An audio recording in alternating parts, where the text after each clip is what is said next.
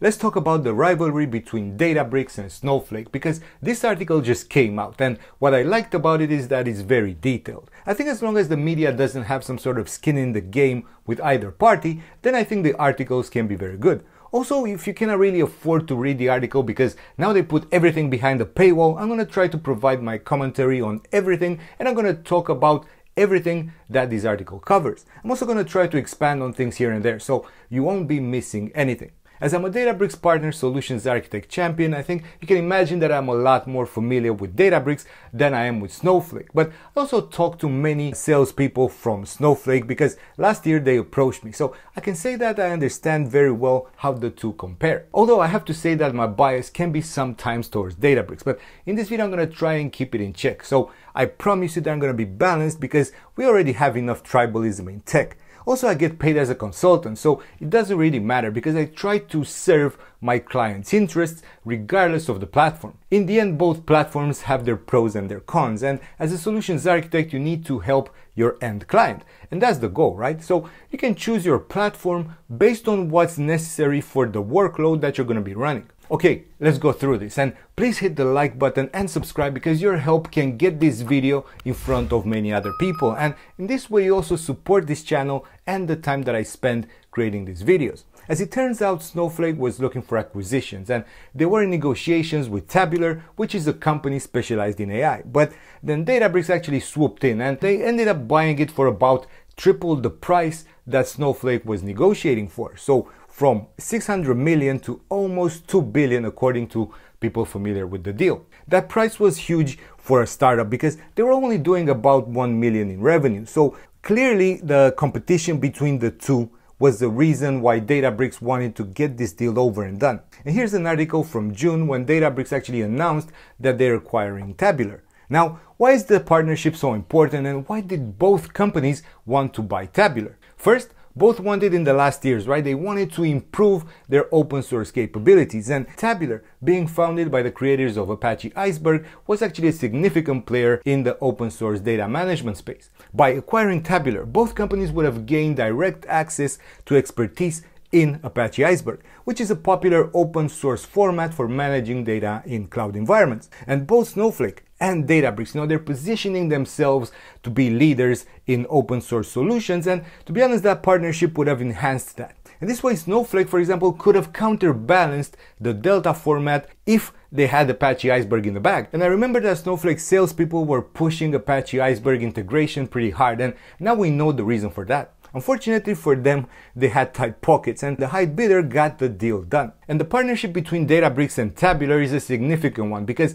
it unifies the leading open source lakehouse formats, right? You get Delta Lake and you get Apache Iceberg. So by acquiring Tabular, Databricks actually brings together the creators of this format, right? And it will enhance interoperability in the data lakehouse architecture space. And to be fair, it's going to provide stronger market ties and a stronger market positioning for Databricks. And I think strategically it was a great move. I think they could have gotten it cheaper, but in the end it's their money and I'm really happy for them.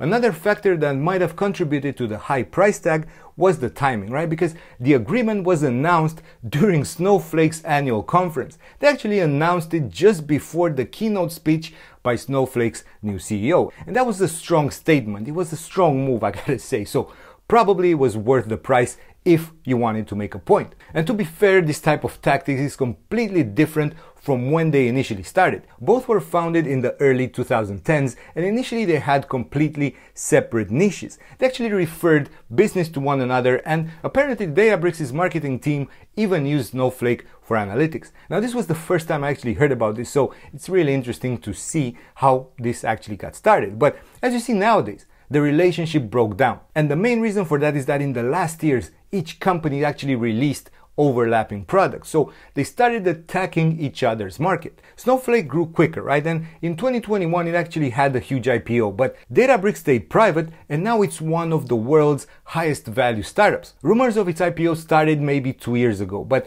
it still didn't happen. And having in mind that the market is not in great shape, I think they're going to prefer to hold off, for a bit. Strategically, I don't think it would be a good move because staying private actually helps them to continue innovating and to pivot faster when needed, especially nowadays when the landscape is changing every quarter. I think they're going to stay private until the market picks back up, and then we're going to get another bull run, and then maybe Databricks is going to go for that IPO. Also, because they're private and because they have good funding, I think Databricks can actually play the public antagonist, and then they can use the, let's say, interesting marketing techniques and interesting sales tactics, because they have initiatives to take business from a Snowflake, and those are especially interesting, right, when it comes to their primary offering, right? Because they're trying to get clients around data warehousing, and they're going to try to move everything to a lakehouse architecture. From what this article is saying, and listen, to be fair, I have no idea if this is happening, but apparently Databricks salespeople offered to help pay off prospects'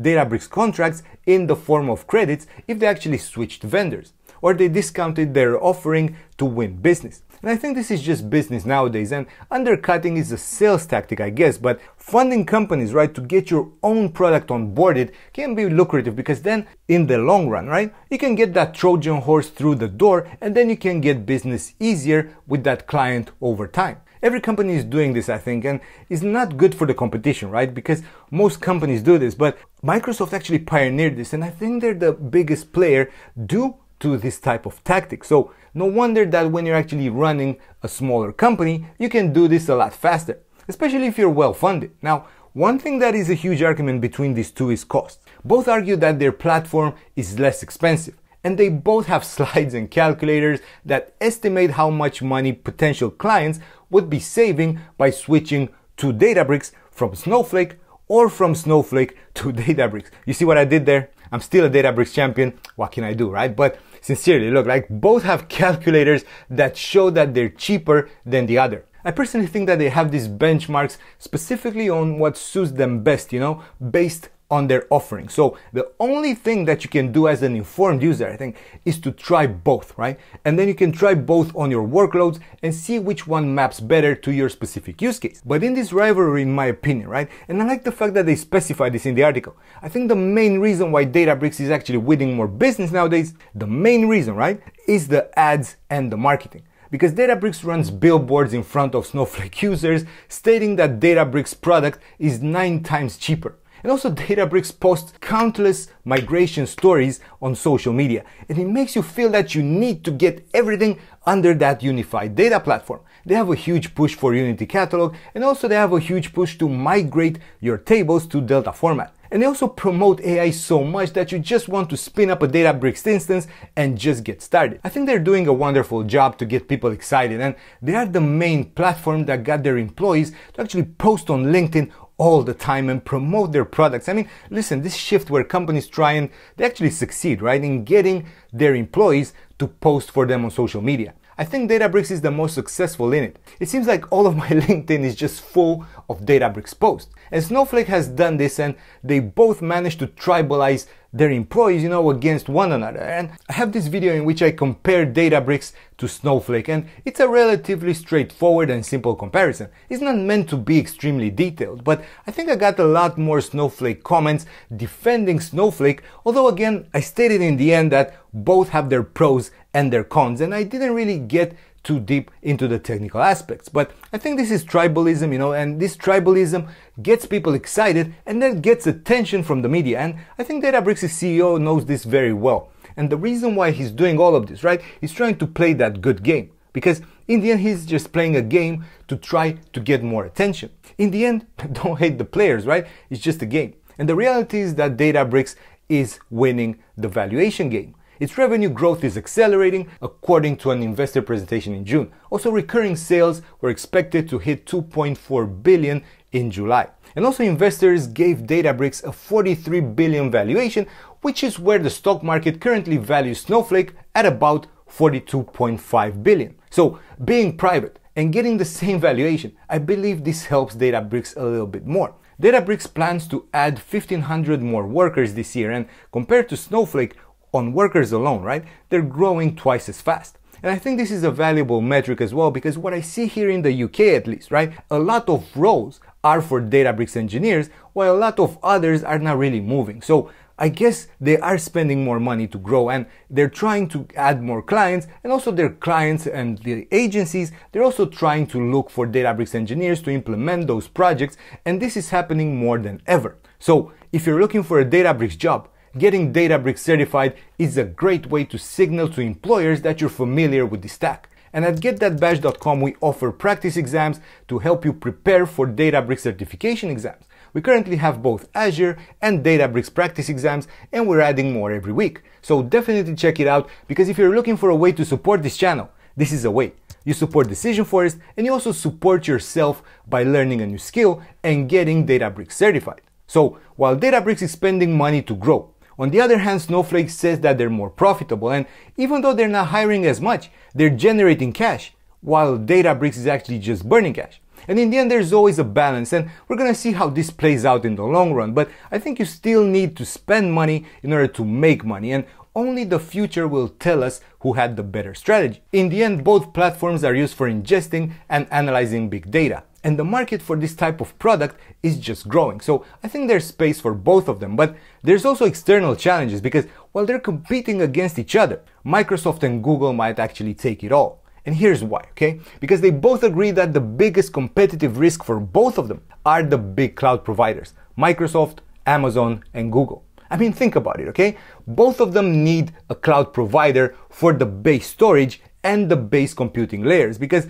they sit on top of these. And now that all three big cloud providers are working to improve their data products, once they actually do that, right? If they can, and Microsoft Fabric is showing that they can, I think they're just gonna undercut both Snowflake and Databricks on pricing. And in the end, the pricing is what matters if the technology is similar. So you get Google Cloud with BigQuery as a direct competitor to Snowflake's core product, and you get Microsoft Fabric for Databricks' core products. And within Databricks, cooperation type of Titian is becoming a more common type to refer to their relationship with Microsoft, because Databricks actually grew a lot due to their closeness, and a massive chunk of Databricks' business actually came and still comes from customers that are using Microsoft's cloud infrastructure. But also Microsoft also benefited a lot because they learned a lot about how to create better data products. And as Microsoft does, it learns and then competes with you and then crushes you because of its size. I think that's the real threat,